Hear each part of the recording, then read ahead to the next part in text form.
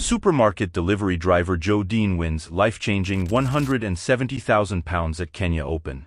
Concluding a life-changing week at the magical Kenya Open, delivery driver Joe Dean finished with an impressive 67, securing a tie for second place behind Darius Van Driel in Nairobi. The 29-year-old Englishman earned his place on the DP World Tour by coming through all three stages of the qualifying school in 2023, birdieing the last hole at the final stage in November to finish in the top 25 and ties and take one of the final spots available.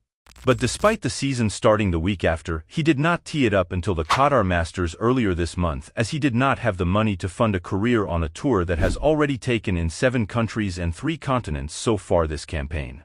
Following a missed cut in Doha, the individual ranked at 2,930 in the world returned to work as a delivery driver for Morrison's last week. However, with a crucial birdie on the final hole this Sunday, he secured a tie for second place and received a check for slightly over £170,000, marking a significant change in his life.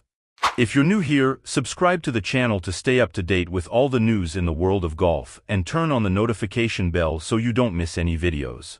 "I don't believe it has fully registered yet," he commented. Dean. "This has to be a life-changing moment. It's what people dream of, and it's what I've been aspiring to achieve for a long time. After the past few years, I never expected another opportunity. There are still challenges to overcome to reach my full potential, but like everyone, you have to confront and overcome them. I've never been overly confident. Entering this week felt a bit intimidating.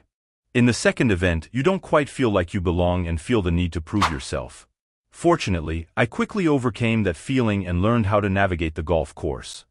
Dutchman Van Driel carded a closing 67 to get to 14 under and finish 2 shots clear of Dean and Spaniard Nacho Elvira, with England's Matthew Jordan at 11 under, 1 ahead of Scottish pair Ewan Ferguson and Connor Syme.